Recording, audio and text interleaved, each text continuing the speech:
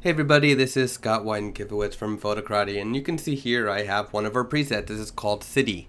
And what I wanted to show you in this video is less about making the site colorful and changing the font. This one is more about how wide is your site. Now, in the past, the Photocrati theme could only go to 960 pixels wide.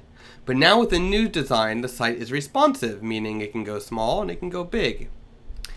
But in addition to that, we also added something where you can choose your layout width. So if you go to customize settings and then scroll down to layout style, you'll see here, right now it is set for one column centered. And I've got the pixels as 960 pixels. That's the default from the Photocrati theme, if you recall correctly. But I can now switch that to whatever pixel size I want. So I can say, make it a width of 1500 pixels, and now it'll be much wider. Or what I can do is I can go to percentage and say, make it 100% wide. That'll fill the entire browser screen. And of course, I've got some padding settings going on, so it's not going to go completely there because this preset has some padding around the content. But if I want to, I can say 80%. And what that'll do is on the screen, it'll fill, no matter what the browser size is, it'll fill 80% of that screen. And of course, I can also say the max width of 95.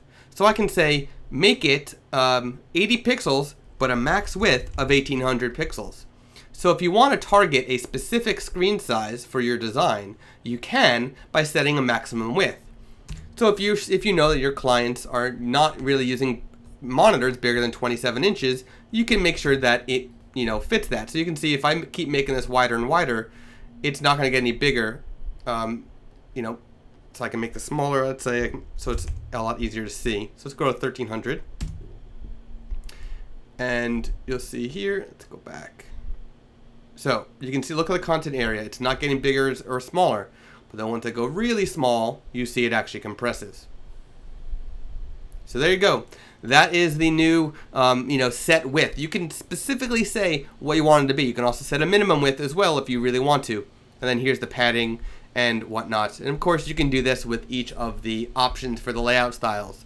That is new in Photocrati 4.8. Can't wait to see what you do with it. Thanks for watching.